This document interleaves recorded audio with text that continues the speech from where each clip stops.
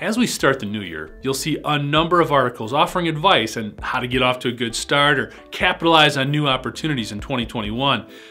Well, this story is not one of those. Instead, let's call it a cautionary tale of how not to react to really bad advice. Last month, 58-year-old software engineer James Schweitzer was charged with malicious mischief and destruction of government property due to his leaking of sensitive information about US missile sensors. According to a report on taskandpurpose.com, Schweitzer's story begins in April 2010, when he asked a facility security officer if his prescription for medical marijuana could impact his security clearance.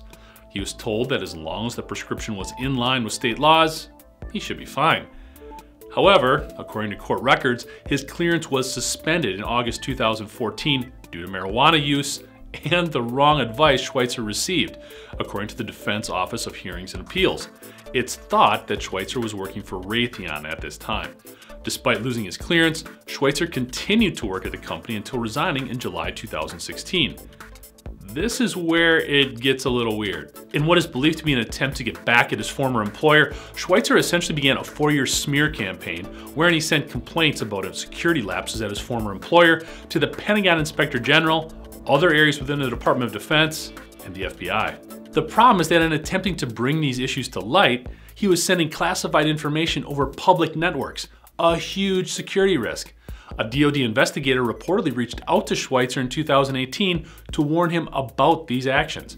Ignoring the warning and supposedly even more upset now that his tactics didn't bring backlash against the company, Schweitzer reportedly continued distributing his concerns via news outlets, a public Dropbox folder, and social media.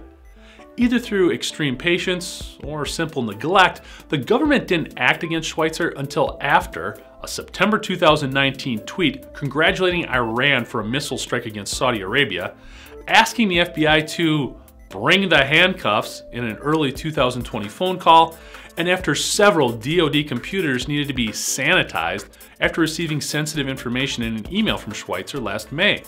Although preliminary hearings have begun, Schweitzer's actual court date is still pending. If convicted, he faces up to 10 years in prison and a $250,000 fine. I'm Jeff Ranke, and this is IEN Now.